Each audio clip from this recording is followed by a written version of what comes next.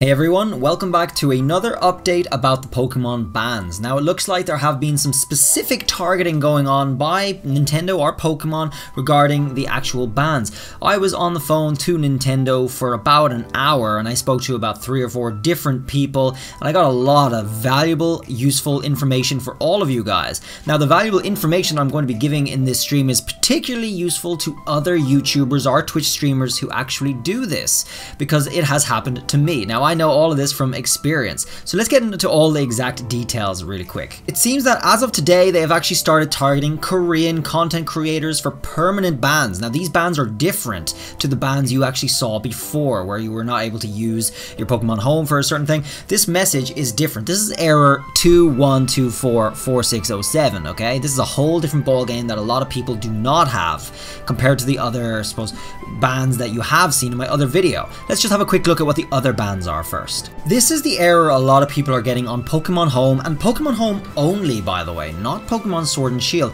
This is the error that most of you guys are going to be getting if you actually happen to have Pokemon with .com names. They are different bans from the ban that I have gotten right here. This is a console ban, but also an account ban on my Pokemon Home for having a lot of unreleased shiny hacked Pokemon in my system. I had over 1,800 hacked Pokemon, or shinies on my actual Pokemon Home. Oh, not all of them were hacked, but there was a ton of them that were, and a lot of them were unreleased as well. I had shiny Marshadow, Zacian, Zamazenta, all these things in there, Keldeos, and boxes full of them too. So I have to say and stress, like I said in my previous videos about how to protect from any bans yourselves, is to get rid of any unreleased hacked Pokemon, as well as any of the .com Pokemon, okay? Those .com Pokemon were the ones I posted in my protection video. I will show you them again. That is these Pokemon right here, guys. You need to get rid of any Pokemon with these names. I'm now no longer going to recommend that you actually try to fix them. I was going to come up with a video with how you can fix those Pokemon instead or replace them. That would be okay, but I think it's just better to just release them. Many of you guys will have lots of shinies. Not all of them are going to be these. I recommend just getting rid of any of these with these names or anything similar that also is .com or .net or .org. If you happen to have any Pokemon with the name listed here, you really need to remove those too. I highly recommend releasing them, guys. It's very important you do so because they are now starting to unroll, I suppose, bans for the game. However, they have only started targeting YouTubers like myself, which I'll get into in a second.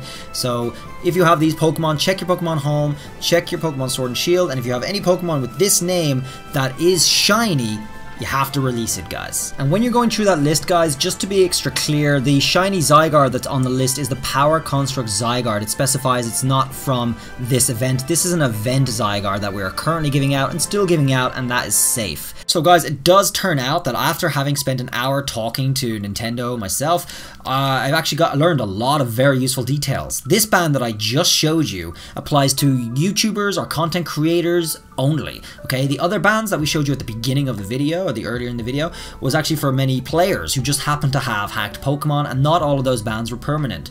I've seen the lowest number I've seen is 12 hours for the bans for players that I just showed you, and I have heard over 24 hours, so we're going to still have to wait and see for how long these could be up to a week. We're just going to wait and see how long these bans are going. But as you can see here, guys, I'm also not able to connect to my main game on Pokemon Sword and Shield as well, because I have been hard banned on my console and my account in Home in particular on Pokemon Sword and Shield and Pokemon Home only, alright? So I'm still able to use my account and use my Nintendo Switch Online to go online in any other games that are not Pokemon right now, not these two in particular. I've only been banned on these two. So it also, just worth noting, guys, I haven't been banned from Let's Go Pikachu, okay? I haven't been banned from there, so we can start doing some cool shiny hunting there if you want. But I haven't been banned on these. I've tested them, guys. These are fine. I've only been console banned on these two. And I have specifically been banned because I've done stuff like this on YouTube publicly. I called Nintendo and I actually spoke to them, and they had notes underneath the banning for these two apps that it was something to do with YouTube. I actually contacted Nintendo America so that I talked to them in English, and they were only able to see my Nintendo America account, which is this one, but because I'm banned on all the accounts just console banned for these two apps. It applies to all the accounts, so they were able to tell me exactly what was going on there. The notes that the Japanese company left were in Japanese, but they did have the English YouTube added to those notes, and I'm not the only one. This is the same ban for a Korean equivalent of me, essentially. He is a Korean YouTuber who does the exact same stuff as I do, and he got the exact same treatment. So it looks like they're targeting content creators right now. So if you're players, you're absolutely safe as long as you take my advice from my protect video, which means getting rid of any unreleased shinies and the .com name shinies. Just get rid of them, guys. That's just it, because then you'll be safe, alright? More information regarding the ban. I do have alts, especially for Pokemon Home. I have alt accounts that I have used, particularly on this one, for example. So why I know it's an account ban is because I actually used my main Pokemon Home account on my phone right before I swapped over some stuff. It was banned on my phone too. It's an account ban for Pokemon Home. As for Pokemon Sword and Shield, guys, it's actually a console ban. So if I buy a new console, I'll be able to go online with my alt account, my other Nintendo account here, which I have now added a Nintendo Switch Online to, and be able to play the game just fine. And I'm able to use Pokemon Home on my alt account just fine on my phone. So that is safe. That seems to be all good, all dandy, and I'll be able to use it going forward from here. So there shouldn't be too much of an issue with that when I get a new console. I'm hoping that they do announce a Switch Pro, hopefully this month or next month, so we can do that.